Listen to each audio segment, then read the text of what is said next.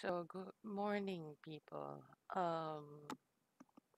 Yes, I literally just woke up and started recording this because I actually saw Marvel Studios release another trailer, which is a special look towards the Avengers Endgame.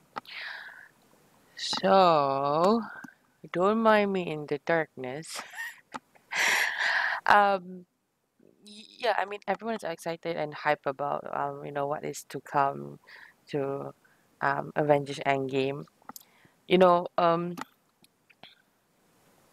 don't know. I think everyone is so excited because this is finally the end or the conclusion that all of us have been waiting for. And I do, alright, before I actually proceed watching and stuff, I just want to let you guys know I'm more towards a fan of Marvel's cinematic universe because I didn't really like read the comics and things like that. So I'll be honest with you over there. So I'm more towards the cinematic following of it. So yeah, let's just jump into it. Let's just jump into it. If we Okay. do this, we'd be going in short-handed. Yeah, you mean because he killed all our friends? We owe this to everyone who's not in this room to try. Mm-hmm. It's not about how much we lost. It's about how much we have left. So, We're the oh, Avengers. We gotta finish this. You trust me? I do. okay. You could not live with your Oh, own failure. Where did that bring you? Back to me.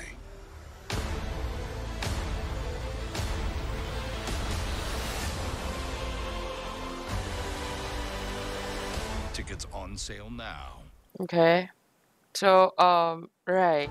One thing I think that was like a really big spoiler to me is that, well, Tony Stark's alive because I thought he was gonna be dead. Because in earlier he was, placed out that he was like drifting into space and stuff. So I don't know. Don't call me evil, though. I do. Well, I was somewhat hoping like Iron Man didn't survive. I don't know. Just me being evil.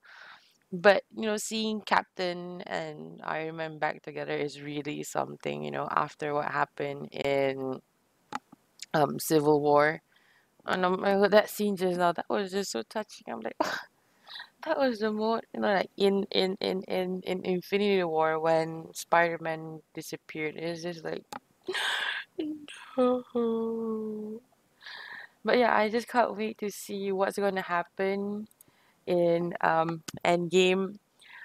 I'll be binge watching all the series because I saw Marvel Studios PH actually posted out like a timeline on what to watch. So I think it's kind of cool to do so, just like refresh our minds and stuff. What to expect for Endgame?